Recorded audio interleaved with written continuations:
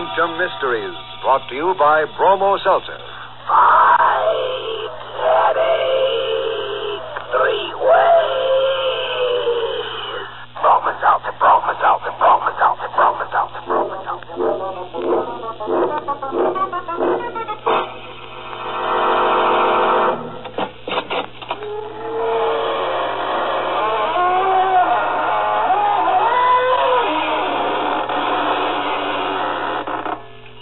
Good evening, friends of the Inner Sanctum. This is your host to welcome you in through the creaking door. Now, come in.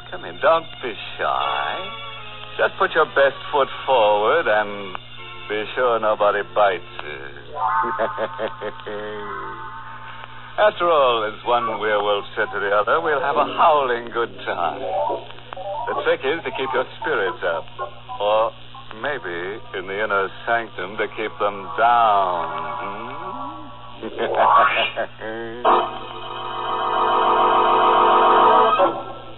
Tonight's Inner Sanctum Mystery, Death's Old Sweet Song, is an original radio drama written by Lou Vittis and stars Mercedes McCambridge in the role of Peg, and is presented by the Emerson Drug Company of Baltimore, Maryland, whose registered pharmacists compound that speedy, refreshing headache help in the familiar blue bottle, Bromo Seltzer.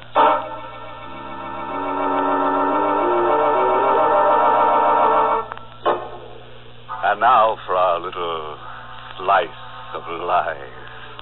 Nothing fancy, just a couple of murders and a few pints of blood. It's an old house on a side street. All the rooms are dark except one where an old man sits writing. Here I am, an old man in a dark house. An old man almost ready to die. But not yet. Not yet. I'm safe. Outside in the street, an organ is playing. Love's old sweet song. The windows are shuttered and locked. The door is heavy and bolted from the inside. I'm safe. There are 3 of them who want my money. They're young. I'm old. They want me to die. They cannot wait, they think. But I'm clever, and they will have to wait. You don't come closer. Don't. What are you going to do? That poker, no. I'm very old. I'm very old. I shall die very soon anyway. Put that poker down. I don't want to die this way. I don't want to...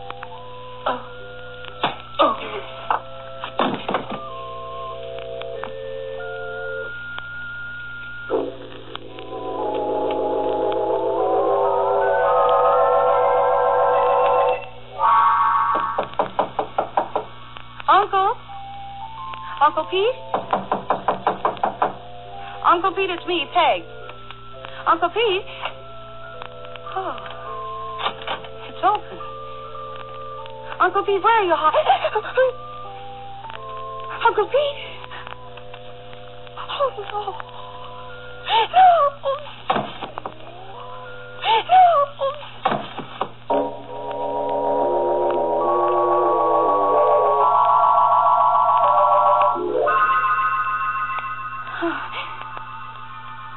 What happened?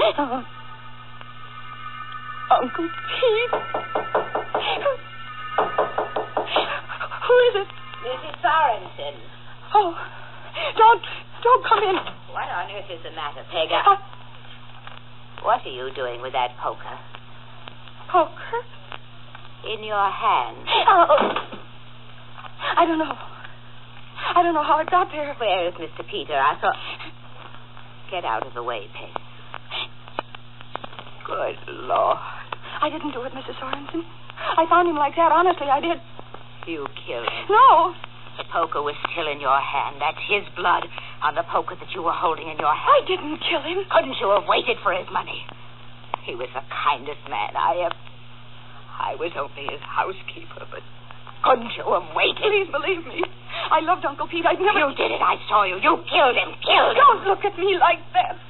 Go away. I could take that soft throat of yours and leave Please. Oh, I've got to get out of here. I've got to get out of here. She ran away, Peter. She may run, but your blood is on her hands, Peter. She'll come back. And when she does, we'll wait for her, won't we, Peter? We'll both wait for her.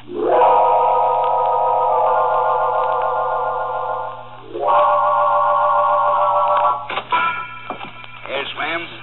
The phone, please. Phone booth over at the other end. Oh, thanks.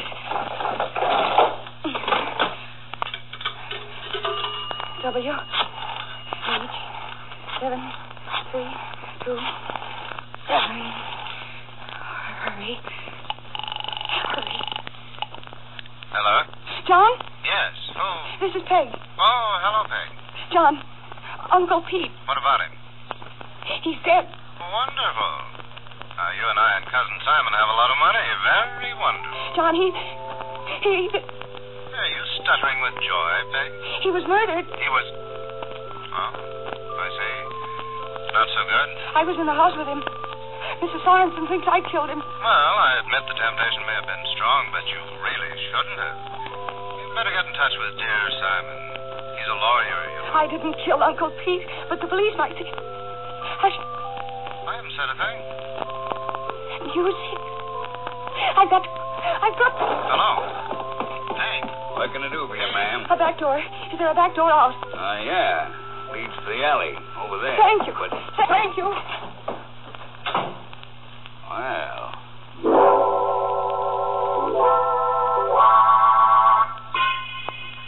Yes? Oh, I didn't notice you.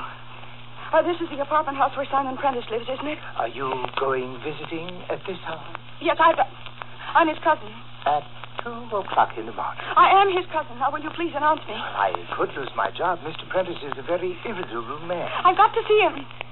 Simon won't mind if I do. Simon? Well, all right. His apartment is 6C. The elevator is over there. Thank you.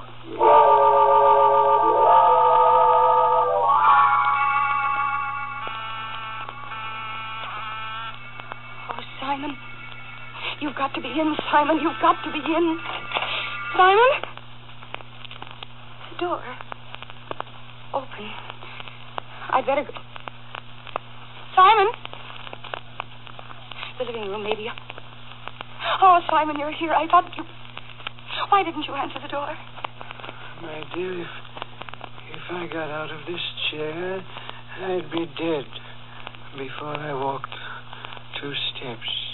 Simon, what's the matter? Matter? Here's a thin knife between my ribs. Oh, Don't touch it. But I have... Take it out and my life will pour out after it. Oh, Simon, we've got to do something. Yes, I have to die. And you? A doctor. It's too late. Huh? I mean, what are you saying? Try to tell me. Listen. Street organ man. Yes. He's the one. He's the one.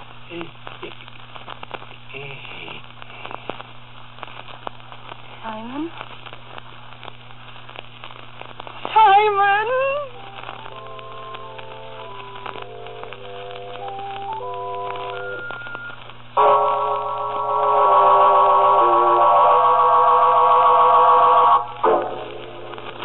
You are listening to Inner Sanctum, brought to you by Bromo Seltzer.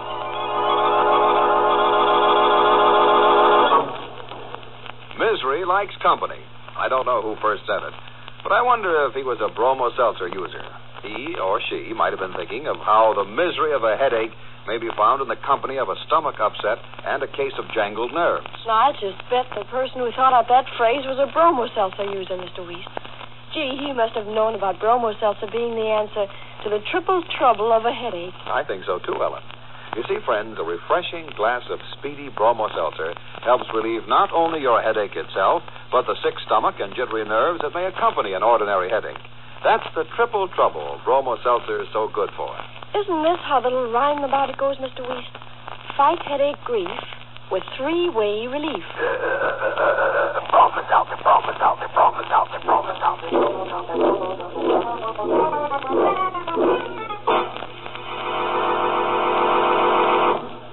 Now, let's see. Where were we the last time Peg screamed? Oh, yes, up in Simon Prentice's apartment, discovering that Simon would never renew his lease. You see, he'd shortly be moving into a rather smaller place, approximately 6 feet long. Yes, somebody had cut his requirements down with a long, thin knife in the back. And Peg, staring at his corpse, heard. Whereupon, being rather an active girl on this particular night, she grabbed the nearest exit and started down the street. But a cop at the corner suggested a detour into a handy lunchroom. What'll it be, sister? Oh, could I have a sandwich? And coffee, please. What kind of sandwich? Any kind. I mean, How about turkey? Yes, of course. Good. Want to hunk off this end? Yes, please. Coming up. Thank you. There you are. Now get your coffee. You just heard Slim Savoy pounding those ivories. Just one moment. We've got a special police flash here. And Miss Margaret Flanders is wanted by the police. Oh, no. Your coffee, Questioning in connection with the murder of Simon Prentice, whose body was discovered shortly after midnight at 49 Oak Grove Avenue. Yeah, you know, that's right The near body was here. discovered by the dead man's Is it? Miss Flanders is 23, chestnut hair, hazel eyes, about 5'3". It sounds like a weighing good-looking 107 babe. pounds. Could almost be a description of you, sister. When last seen, she was wearing a tailored gray suit and gray hat. Ain't that funny, you wearing a gray suit, ain't you? Look, I just remembered. I have to go. Right now. Here. Hey, miss, you ain't She was carrying a large leather handbag, black, with a gold clasp. Hey, that's the kind of bag that babe... Anyone seeing a woman... Boy, wouldn't that be a joke on me if that was the babe the cops was after and I was too dumb to recognize her, huh? Now we're Oh, wait a minute. Maybe I was too dumb. Where's that phone?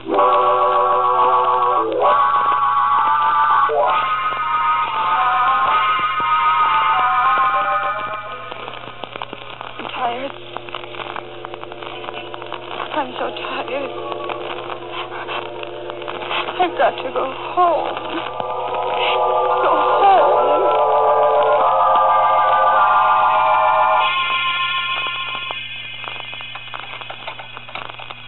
Oh, why doesn't the door open? Oh, I'm home. You've come back. Oh, Mrs. Sorensen, I didn't think you'd be here. I knew you'd come back. I've got to rest. I've got to sleep, please, Mrs. Sorensen. You've come back because his blood called you back. No. Then why are you here? The police are after me. There are police here. But at the front. I sneaked in through the back door, the one that no one knows about, the one we used as children. The Alabama door, we called it. And it isn't only the police. No. No.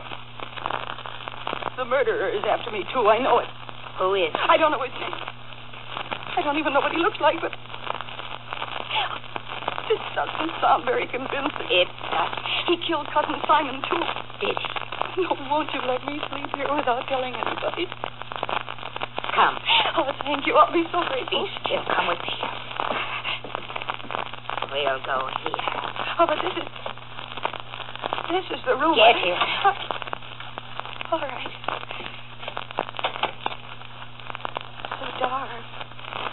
The dead need no light. You mean... Come here. No. Come here. All right. Don't touch me. They left him here for the night. They covered him so that his wounds wouldn't freak around. What are you going to... Oh, no, don't. You've seen him before. Don't. There. You can see him better now. Head. His face, I can't. You must. Now let go of my arms. Don't, you're hurting me. Look at him. I am. Anymore. I loved him too, Mrs. Thorpe. You wanted a place to rest? To sleep tonight? Yes, I did. I do. All right, you have one. Here? In this room? In this room. In this room. Which him. He'll not molest you. No, I couldn't. You must. No, I'm going. Okay. Oh, let me go. No, I can't stay here. I'm stronger than you. Shall I hit you again? You stay here tonight.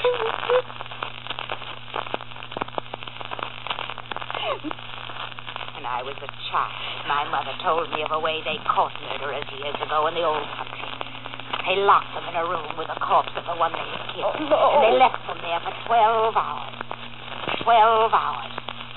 And they opened the room and went inside and looked at the corpse. Oh, that's just an old wives' And tale. if the wounds of the corpse had bled, then the person in the room was guilty and had to die. Oh, but you can't believe that. You're young. You're pretty. A jury might let you off with a few years in prison. I was sure you had murdered Mr. Peter. I'd strangle you myself.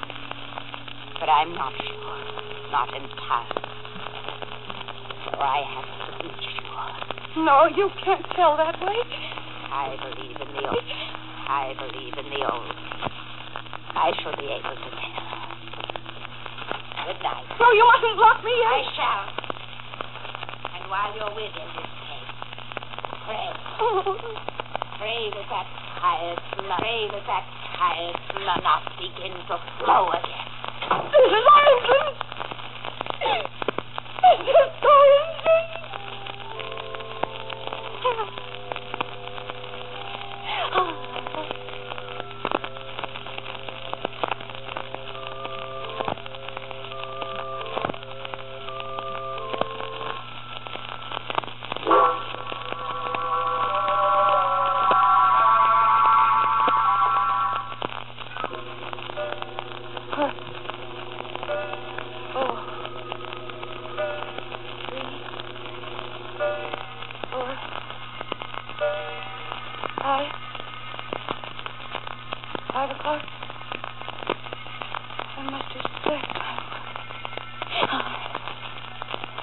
Body. Uncle P. Oh, no, I'm getting out. Mrs. Sorensen! Mrs. Sorensen! Mrs. Sorensen, please let me out. I don't care. Call the police or anything, only let me out. The door. It's not locked. It's not locked. It's not locked. I'm free. I'm free. Just down the hall to the front door and something on the floor. What? What are you doing? Why are you lying there? Why are you lying? Wet. Your body's wet. Light. I'll get a light. I'll get a light. There. My hand is wet, Mrs. Sorensen. I have to see.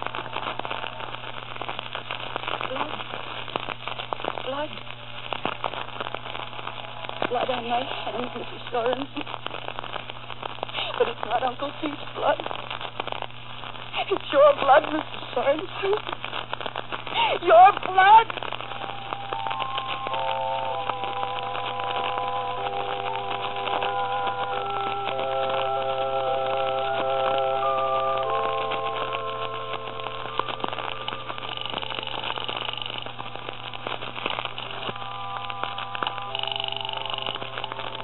John.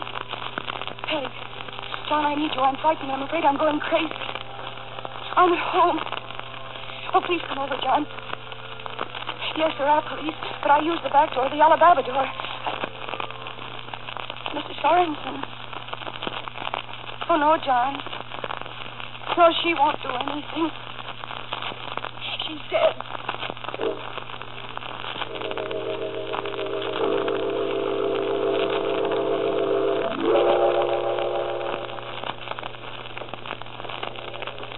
John. It must be John. John? No. It's a man. No. It's a man carrying a hand organ. He's coming here. I must... Yes, that man. Come in. No! I've got to get him inside the room.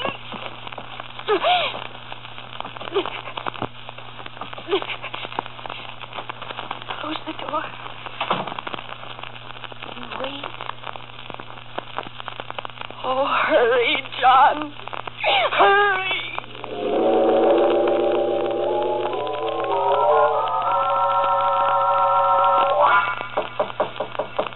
Peg, it's John. John. Oh, John, it's so good to see you, John. Easy, Oh, but it's been Peg. so long waiting. Good Lord, who's that? The organ grinder. Oh, I can see he's carrying one, but... When I found Uncle Pete's body, he was playing outside. And outside of Simon's apartment, too. He's been following me all night, John. He caught up with me. But I broke the lamp over his head. Good heavens, you may have killed him. He's alive. John, take me away from here. Oh, if he's the killer... John, I can't stay here any longer. Please take me away. Please take me away. All right, darling, all right. And better straighten your things. Those look like they've been slept in. They were. Never mind that. Just take me away. Come on. Oh, and John, the back way. I don't want the police. Well, all right. Sneak out, but you can't go on hiding forever. I know that, John, but I've got to rest for a little while. I've got to rest. Then you can take me to the police. I'll tell them everything. But first, John, I've got to rest. Rest.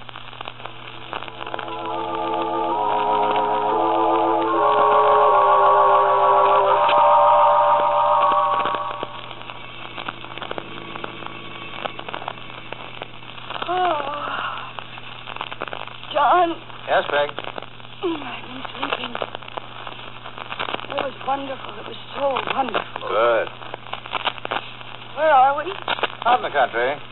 Thought it's safer for you until you decide what to do. It's pretty hot.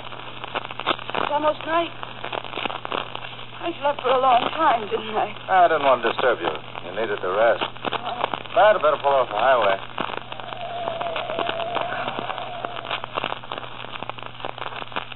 Now, Peg, you'll have to give yourself up to the police. But will they believe me? Well, of course they will. Well, I'm not so sure. I found Uncle Pete's body. I was with Simon when he died. They'll say I have a motive. I inherit a third of Uncle Pete's money. Well, for that matter, so do I.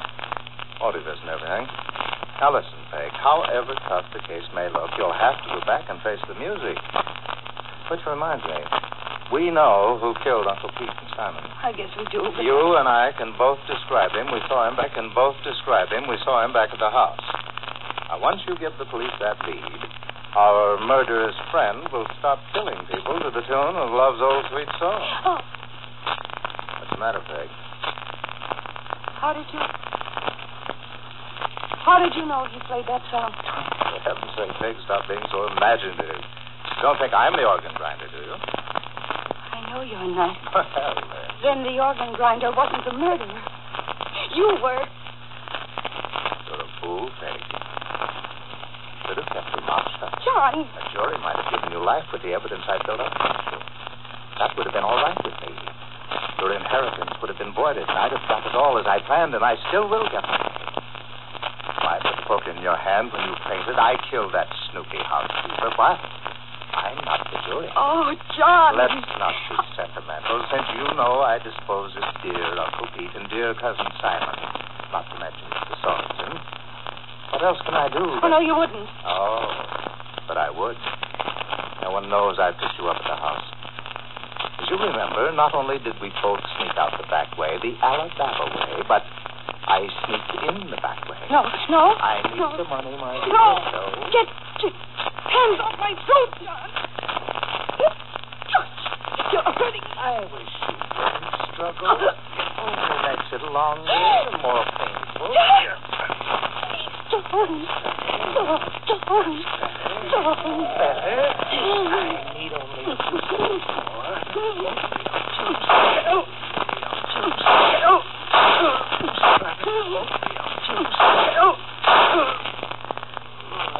Lucky Peg, who gets all the money.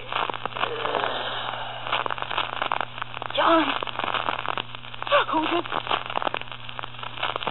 Oh, the organ grinder. I had to shoot her. You all right, Miss Flanders? My throat hurts. You are the organ grinder. Well, in a manner of speaking, actually, I'm a detective. I was hired because your uncle was afraid he might be murdered, as he was. He hired me too late. John already had laid his plans and was putting them into operation before I barely got started. And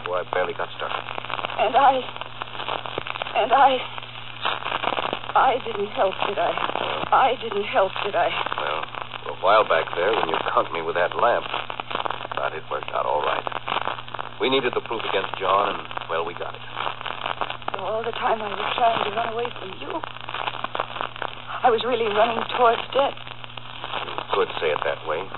Death, alias Cousin John. Not an alias for him. Not anymore.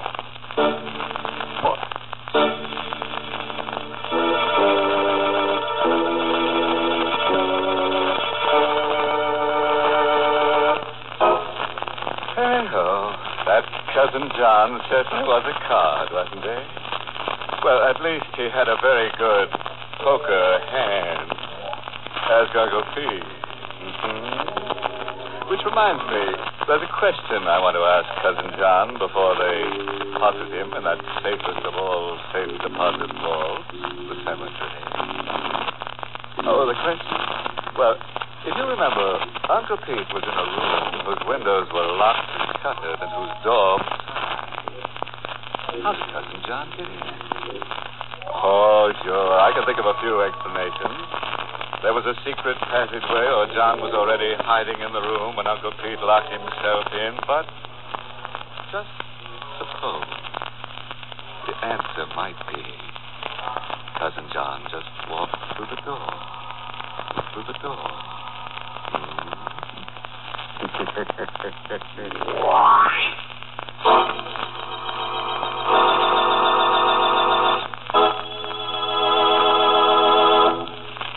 Did you ever hear anyone say this? I'd give $1 million if I could do something about this headache. Maybe you've said it yourself. Well, next time you're thinking of mortgaging the family heirlooms in the hope of easing an ordinary headache, remember there's an economical way to get headache relief. You see, here's the reason. Or I should say, the reason Bromo Seltzer is so economical. Just a teaspoonful of bromo seltzer in a glass of water is all it takes to prepare refreshing headache help. And also, Bromo seltzer doesn't do just one job. It does three. 3 important jobs, and does them fast. Bromo Seltzer helps relieve your headache and also helps relieve your jittery nerves and your upset stomach. And as you know, upset stomach and jitters may go with a headache. So, friends, take this economical split-second effervescent next time a headache sneaks up on you. Caution, use only as directed.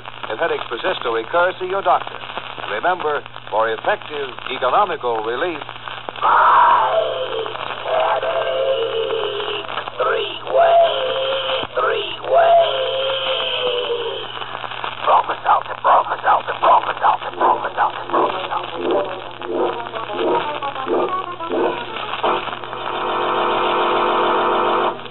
Oh, by the way, this month's Inner Sanctum mystery novel is Widowmakers by Michael Blankford. Now it's time to close the squeaking door until next week at this same time, when Bromo Seltzer brings you another Inner Sanctum mystery, directed by Hyman Brown. Next week. Now, some people can take their dreams or leave them, but John Lane is stuck with it because he dreams about a knife. A sharp knife. Then some other people get stuck with the same knife, and a well-done mummy turns up in a limestone pit, and another. Does all this begin to sound like a nightmare? That's as it should be. Because the name of next week's Inner Sanctum mystery is Nightmare. You'll be sure to listen, won't you? Until next Monday, then.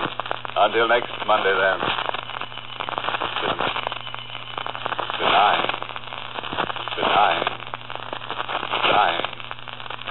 Pleasant dreams.